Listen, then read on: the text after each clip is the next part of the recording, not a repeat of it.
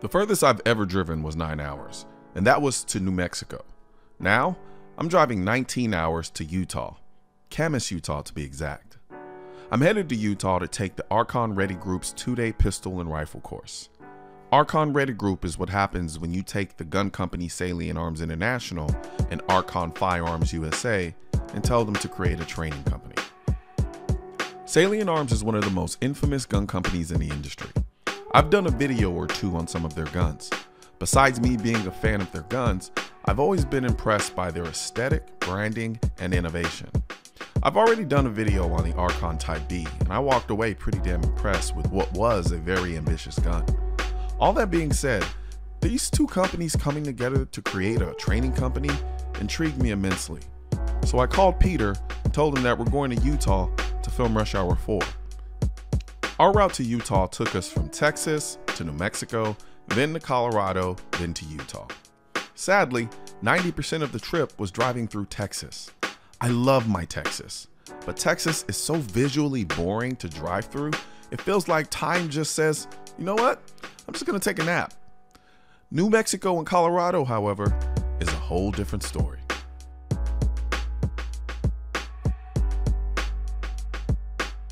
So why did I drive 19 hours to take this shooting course? Let's find out.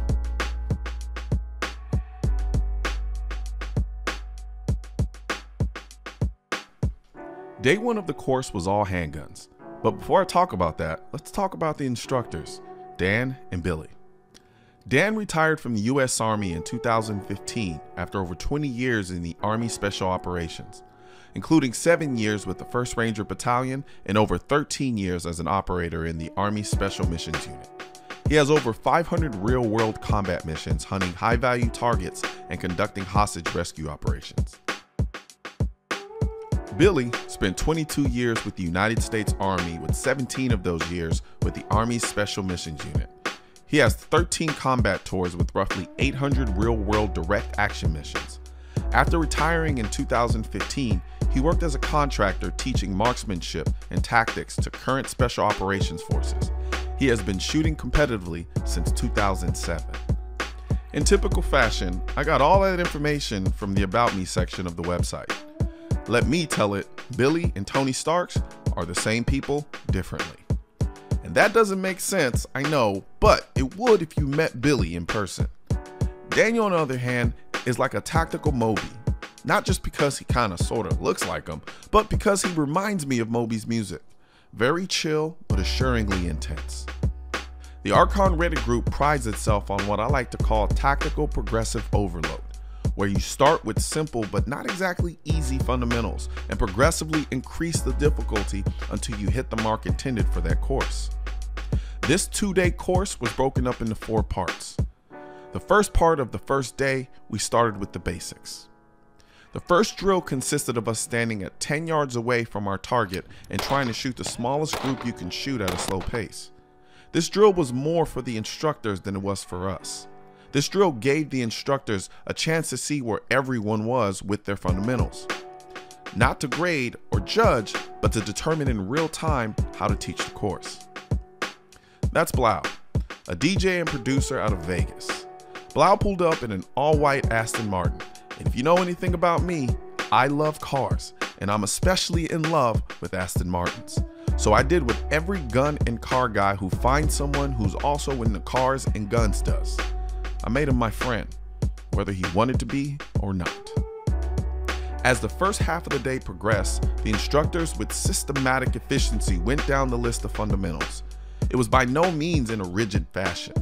The skill level in this class varied incredibly from this is my first class to I do this type of thing for a living, and I watched them flow like tactical jazz musicians, varying their demeanor and teaching style to each level of competence, all without unnecessarily slowing down the class.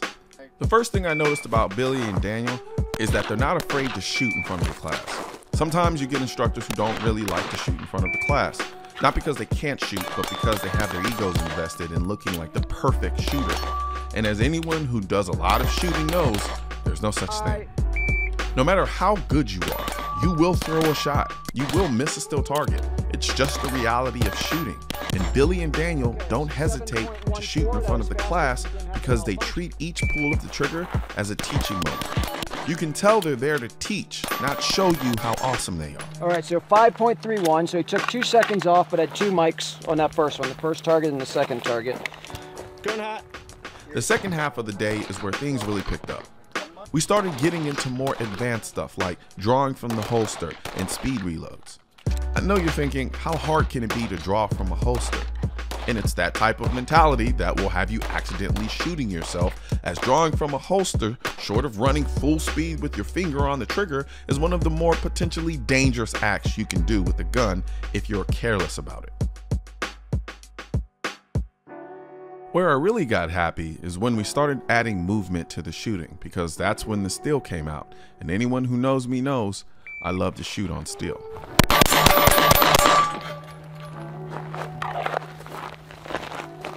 Yeah, mag change. Oh. All right, 1 miss. You still got it. You still got it in 12.78. I was like, why is everybody just looking at me? What did I do? We ended the day with a long distance shooting with a pistol contest that I didn't win, and I'm a sore loser, so I don't really want to talk about all that. Day 2 is when the rifles came out. My favorite platform is the AR, so I was looking forward to this part of the course. More specifically, I was looking forward to running my Salient Arms gray rifle. It's one thing to shoot your gun on a range by yourself, but it's a whole nother thing to bring it to a course and run your gun. It changes your entire relationship with that gun.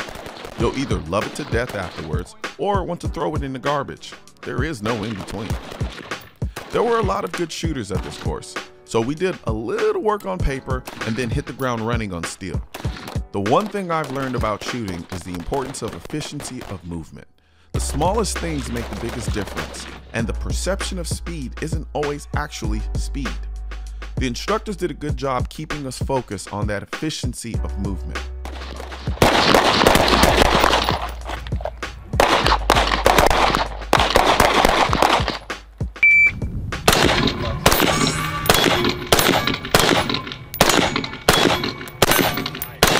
Speaking of movement, yeah, so I struggled with the barricade a little bit, largely because I was too tight to get into some of the positions. Add the fact that I had to also shoot offhand with some of the positions, and I was definitely out of my element a little bit. So, the question still remains. Why did I drive 19 hours to take this shooting course? If I'm going to be literal, it's so that I can film and put this video together for you all to watch. But more importantly, I drove 19 hours to take the course because I take my training with the firearm seriously, and because destination shooting is an underrated form of vacation. Yes, I could have waited until they held a class in Dallas, Texas, where I currently live. But when you love shooting as much as I love shooting, you start using shooting as a justification to explore the world. The different cities and states you drive through, the people you meet, the places you stay, the food you eat, it's all part of that experience. So I guess in short, I drove 19 hours to take this shooting course because I needed an excuse to travel and to shoot.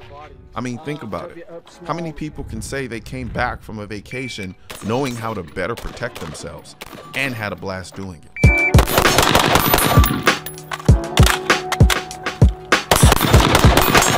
Okay.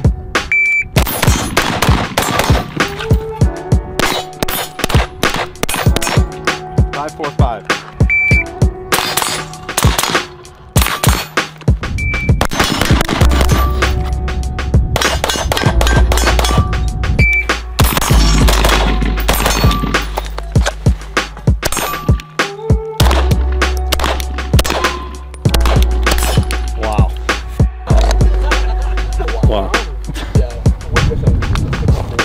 Think of all the money you'll save never buying another pistol though, right? I know, right? Just get those rifles. All you gotta do is the same thing, only better. Okay. Perfect. 302. Very good.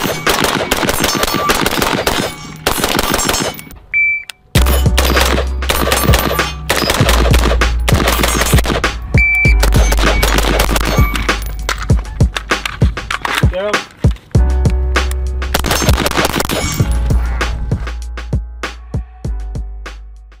Today, there was another growing gun confiscation request in all 50 of our states requesting to confiscate our AR-15s. We want the government to know what would happen if they tyrannically passed their so-called assault weapons ban. I will not comply is a symbolization of defiance against politicians, anti-gunners, and any other tyrannical entity looking to deprive you or your Second Amendment right as put forth in the Constitution of the United States. I'm sure the YouTube algorithm is going to do a phenomenal job of suppressing this message. So please share this video with as many people as you can so we can beat the algorithm and get our two-way message out to the masses. Also, don't forget to like this video and leave a comment and hit the bell and subscribe button. Let my voice be your voice and let them know you want to keep America tactical, because the right to keep and bear arms shall not be infringed wasn't a suggestion, it was a directive. Also, if you're wondering where to purchase your AR-15s are essential, I will not comply. I am the militia. I lost all my guns in a boating accident, and your state-specific Keep America Tactical shirt, click the link next to my head or the link in the description section, or if you're watching this on a mobile device, tap the small triangle on the lower right-hand side of this video and click the link in the description.